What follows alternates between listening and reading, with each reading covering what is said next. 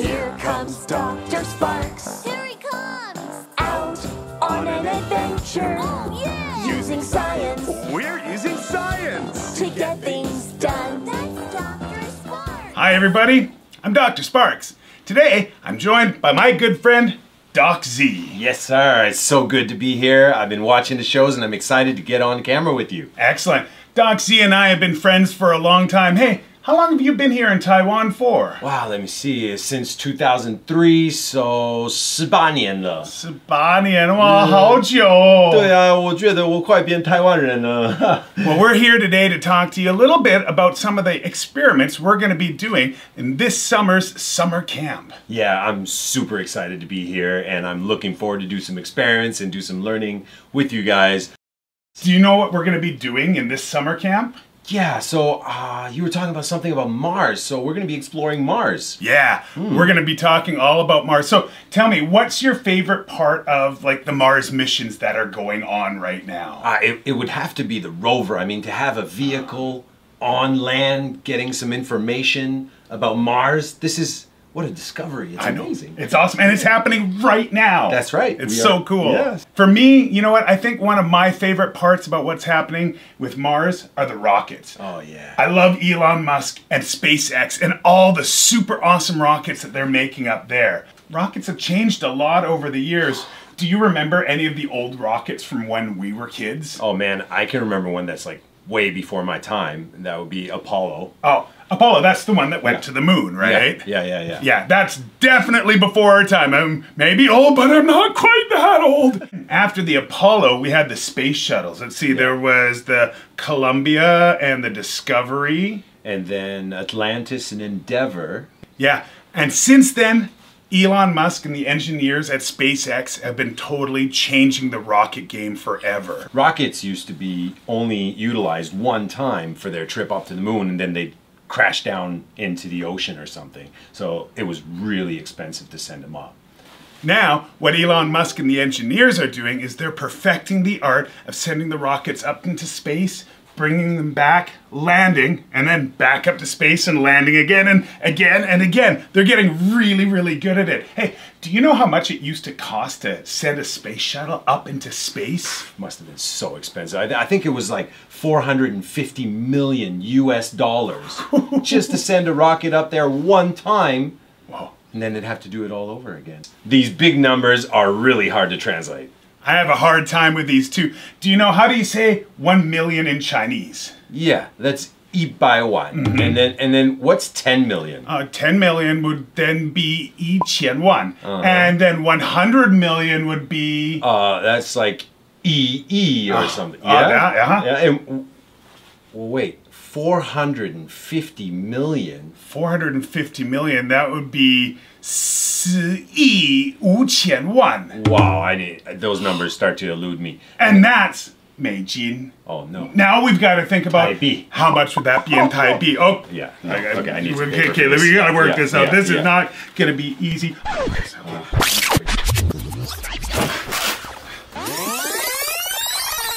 I think we have it.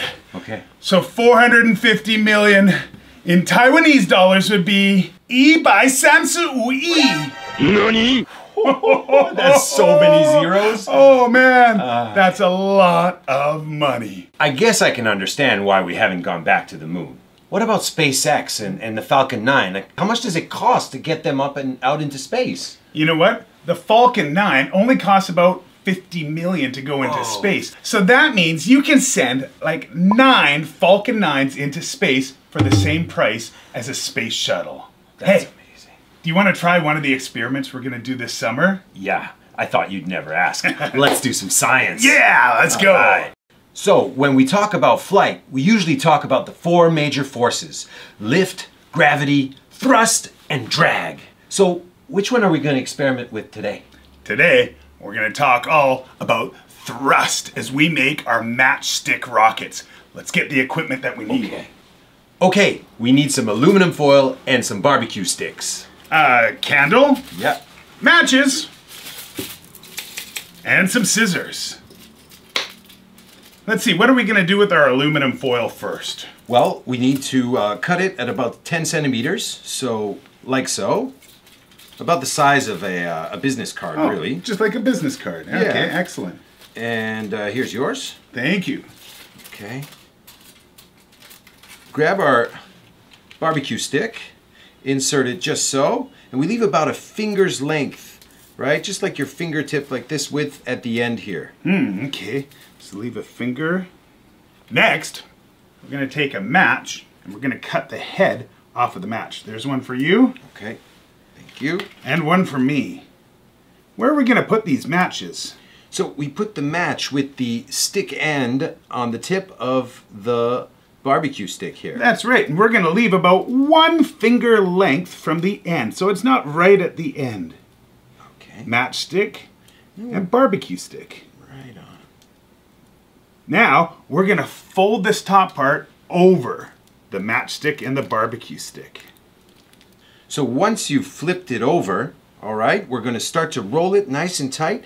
Oh yeah, you want to get this nice and tight. Again, keep that top empty space with no air inside and wrap it really tight around here. And it's going to look kind of like that one. Nice. Okay. Oh, I like that. You take such good care rolling yours so nicely. Yeah. You are a master roller, I tell you. Well, I want my rocket to take off to the moon. Next thing we want to do is make sure that we really make this tight at the end. So we're going to get a set of pliers and we're going to crimp the end. Don't push the matchstick. Just push that empty aluminum foil at the end all the way to the top. And we're going to make it airtight. Once this is airtight, when this sucker launches, that rocket fuel is going to shoot down the bottom and give us the thrust that we need. Remember, if you're doing this at home, this is not a great indoor activity. This is something that you should do out at the park would be the best place for it. Now that we have it rolled up nicely, you can use a candle or a lighter to light it off. This is really a great experiment to do outside. Yeah, but here in the lab, I think we're pretty safe. We're set here at lab, but this is not a good experiment for you to do in your living room. Let's give it a try. Here we go. Whoa! That was awesome. That Are you one ready? flew. Yes.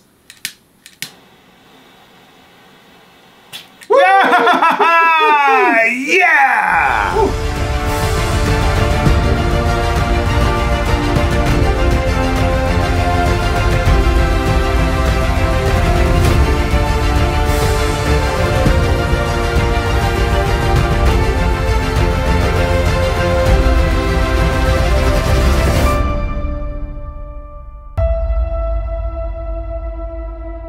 We're going to learn some other modifications that we can do with these matchsticks too, like putting fins on the sides of them and making them more aerodynamic. Wow, that's smooth. Yeah, and with the older kids, we're going to do different modifications. Also, like using the matchstick powder. Yeah, we can make them a little bit longer, see if that works better that's as right, well. That's right. This is what Great. science is supposed to feel like. Doc Z, thanks for joining us here Yeah. today. Hey, you want to come back again sometime, work with me, work with the kids, and do some more experiments with Mars and outer space? It was an honor, and I look forward to it. Excellent. Boys and girls, we'll see you guys next time. Cheers.